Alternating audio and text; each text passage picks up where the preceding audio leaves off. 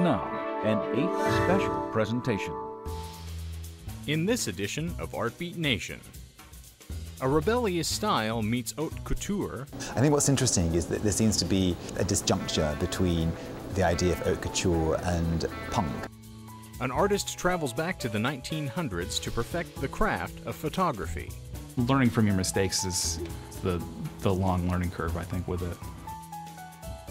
Chicano art is placed at the center of a cultural movement. The art is expressed in our DNA. And the man behind the superhero is revealed. I always wanted to draw and tell a story in pictures, and my dream came true. It's all ahead on this edition of ArtBeat Nation.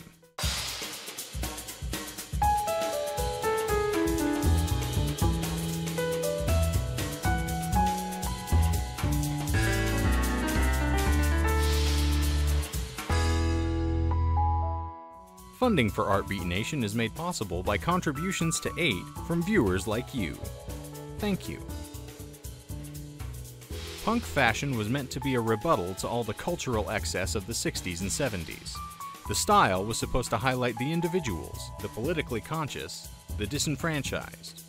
Even though punk style continues to pay homage to rebels, it has now been recognized as high fashion that can be worn by all who crave an outlet to express themselves. Next, we visit the Punk Chaos to Couture exhibit at the Metropolitan Museum of Art in New York City, and we learn how punk high fashion became established.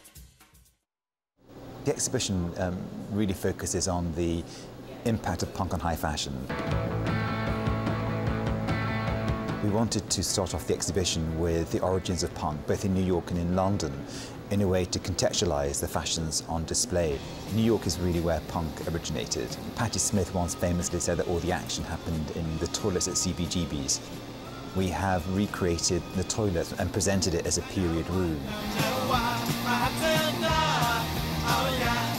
Primarily, punk in New York was more of a music phenomenon with artistic and intellectual underpinnings, whereas punk in London was more of a fashion movement, really, and it had more socio-political underpinnings. In London, we recreated the boutique 430 Kings Road, which was a boutique that was created by Malcolm McLaren and Vivienne Westwood. And I think more than any other designer, it really was Vivienne Westwood and Malcolm McLaren who not only crystallized the look of punk, but also commercialized it. I think one of the sort of critiques of the co-option of punk by high fashion designers is the fact that it's for commercial gain. But punk, as articulated by McLaren and Westwood, it very much was a commercial enterprise. Bridging the Tale of Two Cities is a room called Clothes for Heroes, and Clothes for Heroes was a slogan under which McLaren and Westwood marketed their fashions, their clothes. And what we've done is actually juxtapose original punk fashions by McLaren and Westwood with contemporary designers like Christopher Bailey for Burberry, Rodarte, really to show the sort of enduring impact of McLaren and Westwood's punk aesthetic. After you go through Clothes for Heroes, the remaining sections of the exhibition are really focusing on high fashion. And to me, I think that the greatest and most enduring legacy of the punk aesthetic is the idea of do-it-yourself. There's 4 manifestations of do-it-yourself, as originally articulated by punks in the mid-70s.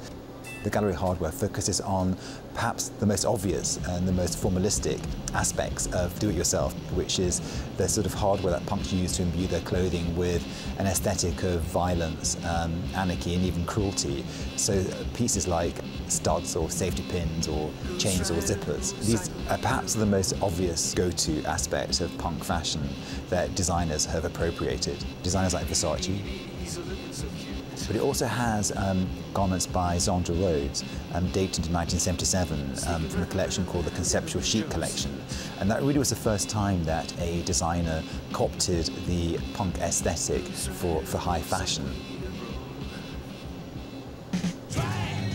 The next gallery is bricolage, and bricolage references the found objects that punks often would incorporate into the clothing, primarily as really a critique on the idea of good taste and also aspects of consumerism. And punks often would co-opt objects from the basest of context.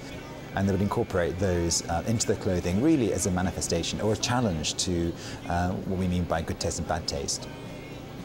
I think one of the heroes of that gallery is Martin Margiela. Martin Margiela is known for incorporating found objects into his clothing. So we have waistcoats made out of broken ceramic dishes held together with wire. In the centre of that gallery are some extraordinary dresses by the designer Gareth Pugh, which are entirely made out of garbage bags that he's shredded to look like feathers and fur. The third gallery after bricolage is a gallery called Graffiti, and graffiti is similar to hardware in the fact that it's a very self-evident expression of do-it-yourself. And it references the slogans and the stenciling and the different types of graffiti that punks would use as a way of challenging the establishment and challenging the status quo. I think one of the highlights is perhaps a dress by Alexander McQueen. And in the middle of that gallery we have 4 ball gowns by Dolce & Gabbana. And then the final gallery is called Destroy, and Destroy looks at, I think, perhaps what is the most enduring legacy of the DIY aesthetic on high fashion, which is the idea of deconstructionism, and references the rips, tears and slashes that punks would incorporate into their clothing, really as symbols of urban dereliction and urban destitution. I think the hero of that gallery is probably Rei Kawakubo, and I think more than any other designer, Rei has taken on the mantle of punk. She looks to punk almost as an intellectual paradigm. She's continued the idea of rips and tears into her fashions, but she goes many steps further in deconstructionism, where she in a way challenges the formal logic of clothing by having jackets morphing into skirts, skirts morphing into jackets with arms protruding on the skirt. So her clothes not only take on the punk tactics of shock and provocation, they continue the language of punk into a 21st century idiom. I think what's interesting is that there seems to be a disjuncture between the idea of haute couture and punk, but I think both very much focused on concepts of individuality and concepts of novelty, and I think that's something that they share very much in common. I think what was interesting about punks is that they did challenge these very normative conventions of beauty and fashion. And I don't think you're seeing that anymore on the street, and where you really are seeing it is the runway. So in that respect, high fashion has completely overtaken punk in terms of this arena in which individualism, which creativity, in which artistic expression is celebrated above the idea of just the status quo. To learn more about the exhibit, visit metmuseum.org. Giles Clement is a photographer who has brought the 20th century craft of wet plate photography to the present. Giles takes us through the old-fashioned process of creating an image that can be beautiful, haunting, and everlasting.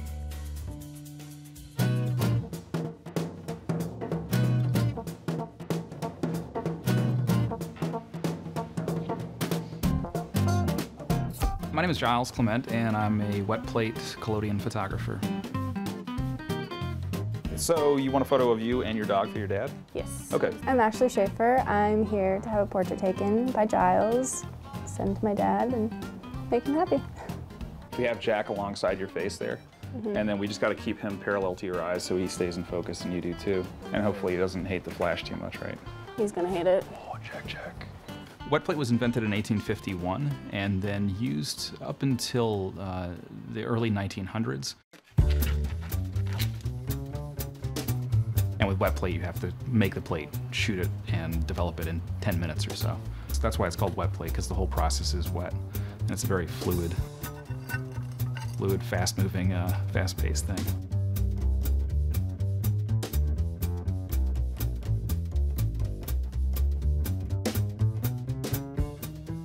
So you sit here and you just wait for him to do his thing, and then you get flashed, and you're done. All right. You're okay. It can be I think better. It's cute. We can do better, and just Yeah, I just had some dirt that got on right there, and then those drills are from the top running down. So you want to just try another one and we'll get it better? Okay. I just start with a regular piece of black glass, and I pour collodion on it, and it's a solution of cotton mixed with alcohol, ether, and some acid. when I dunk the plate into a tank of silver nitrate, the silver nitrate reacts with the chemicals in the collodion, and the silver then becomes light sensitive.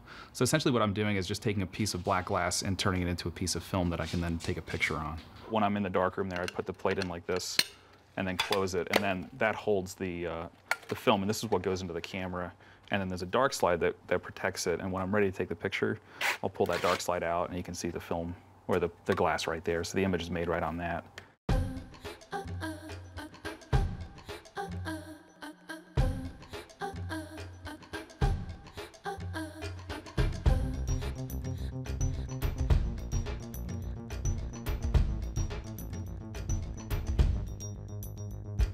Yeah, that's good, that's good. Okay, you good there? You're just looking into this big lens and don't really know what's going on because it doesn't really do a whole lot. It just sits there. The lens is made in 1849, so it's 164 years old. And it actually predates wet plate, so it was made for daguerreotypes, which is the first real method of photography. If everything's going fine, it's easy and anybody can do it. But it's when things start to go wrong, then trying to troubleshoot, find out what's going on. Learning from your mistakes is the long learning curve, I think, with it.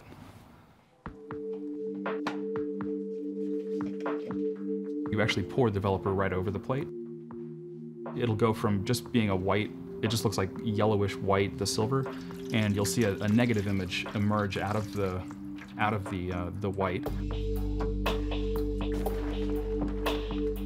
And you'll take that and put it in the fixer, and that's really where the image is made. You see a blank piece of glass, basically, and then you see an image magically kind of appear on it.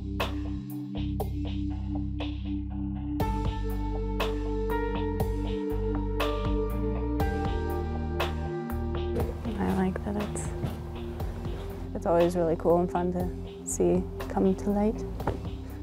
You know, digital picture and Instagram or whatever, it's you know, it's here 1 second and you forget about it the next. You know, it's on your hard drive somewhere. And this is something that, you know, you can hang on your wall and it's going to last 200 years or more.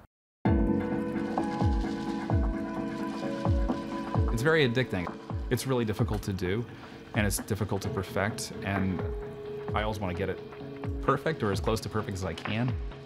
So I just keep going and keep going and keep going, and I certainly don't get bored. Frustrated, yes. Bored, not so much.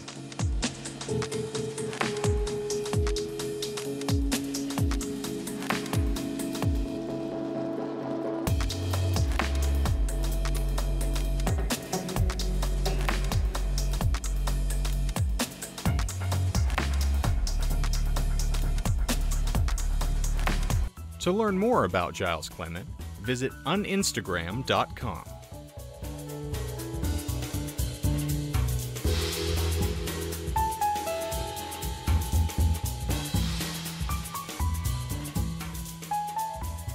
In the 1960s and 70s, the Chicano art movement was at its height in America. Up next, we explore the Legacy Project, an exhibit revolving around the movement and the art that it inspired at the Museo de las Americanas, located in Denver, Colorado.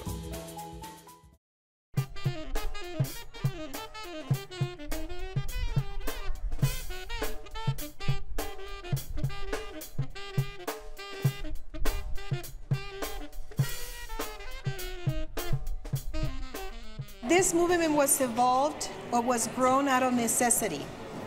In the 1970s and 1980s in Colorado, Chicano art was not recognized as an aesthetic form. It was a very difficult position for the artists at that time to be able to have opportunities to exhibit and to be respected for the work they did. What changed was the political movement of the 1960s and 70s, the Chicano movement, the farm workers movement, and all the different opportunities that those movements opened the doors. During our time, either you were present at the moment or you were gone. At that time, if you firmly believe that women's values were important, you better put it up in the canvas and you make it your statement. Our lives were a little difficult at the beginning. But we never lost hope, and we formed a wonderful organization called CHAC, which is the Chicano Humanities and Arts Council. When that organization came to fruition, we had the opportunity to exhibit and sell our work, and for us to begin to develop our name. And that is actually over 30 years ago. I met Luis Abarca in about 1980. Luis Abarca is a Mexican national who came here to the States with virtually no money and became a very successful businessman. Luis had a profound interest in the civil rights movement and just the whole Chicano experience here. Luis became familiar with what was going on in the movement. So he developed this idea of bringing very important Latin American and Mexican artists, the best that he could find, invite him into Denver, and then invite the Chicano artists to have a conversation. Many artists at that time who were working together and talking together and painting together what was in their corazón, what's in the heart, and expressed it in all the different ways that they did. All of us made a difference together.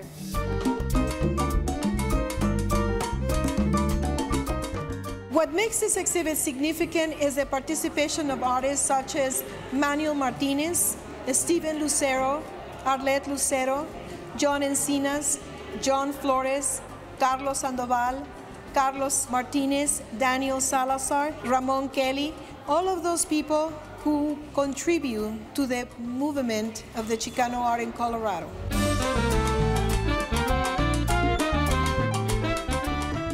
This exhibit for me is a way to remind people of the great contributions of Chicano artists to the art scene in Denver. And also is to honor my peers and to tell them that the work that they have done have opened doors for the new generation of Chicano artists and the new Latino aesthetic. I felt that art was a good medium, to educate our people and to continue the long artistic expressions that we've had for thousands of years, on our Indian side and then the Spanish side with our European side, because we're mestizo people. As for the legacy and what we have brought to the city, I see young artists who are now doing their art, inspired by the artists that you see here. The art is expressed in our DNA. It's what connects you to yourself, and connects you to your community, connects you to everyone around you. I see the history of what we did, what we are doing, what we will do. It's beautiful.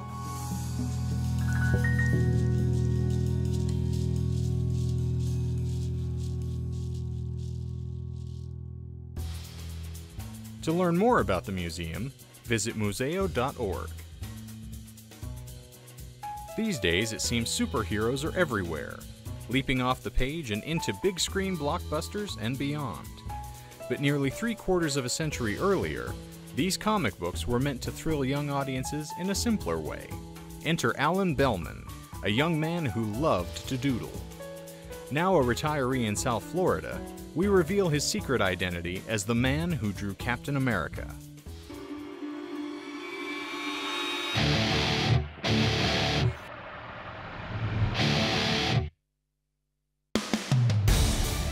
My name is Alan Bellman, and I worked for Timely Marvel Comics in 1942.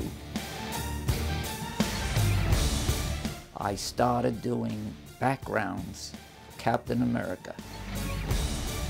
I always wanted to draw comics. My father had a bakery. Every chance I had, I'd draw on the paper bag. And I'd open a book and there was a white space in a hard-covered book. I'd draw in there. It's just something you have in you. It was Columbus Day, 1942. And I said to my dad, I says, I'll go tomorrow, it's a holiday. He said, no, you go today. I said, Dad, and we went back and forth, and he won.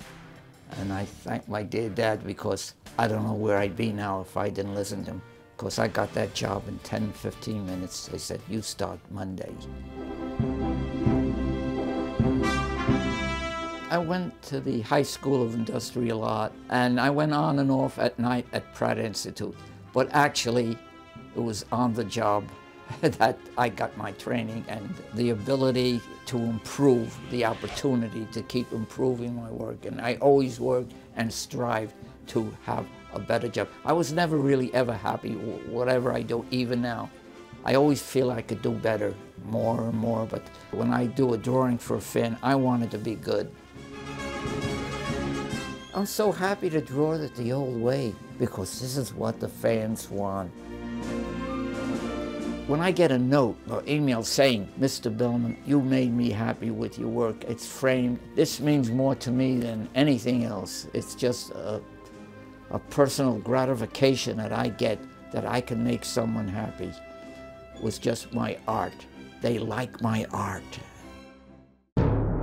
Some stories I love to do more than other stories. It's like an actor getting a script, and they read the script and they say, not for me, and they give it to somebody else, it becomes a big hit, you know, but the fact is, it's the same thing. But certain stories just would motivate me more than other scripts.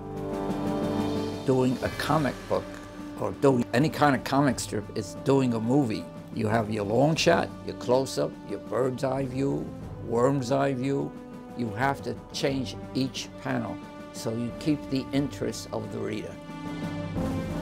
A lot is left to the imagination, and the writer would describe saying have him drinking or something to that effect, but use your own imagination. Like I said, it's like doing a movie, and you have to think as a movie with still pictures.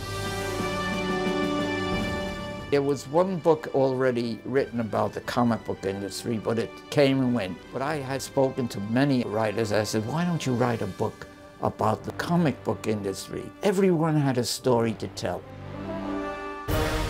You're living in the best country of the world. The opportunities are here. You cannot give up. You cannot surrender with rejection, because you will hit somewhere. Learn how to draw. Do not copy the comic book characters, because you'll never learn to draw. Learn how to draw anatomy, a woman's anatomy, a man's anatomy. So when you put the costume on a man, you will know where the muscles are. You'll know where the hands are. I always wanted to draw and tell a story in pictures. And my dream came true at the tender age of 18.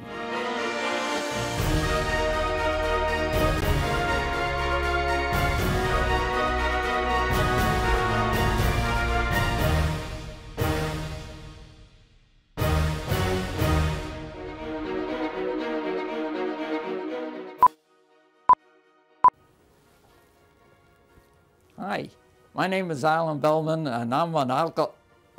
Wrong meeting. Excuse me, that's my cane. Sometimes I like to raise cane myself. Let's be nice to everyone. We cannot be everyone's friend, but let's try. There's so much going on right now.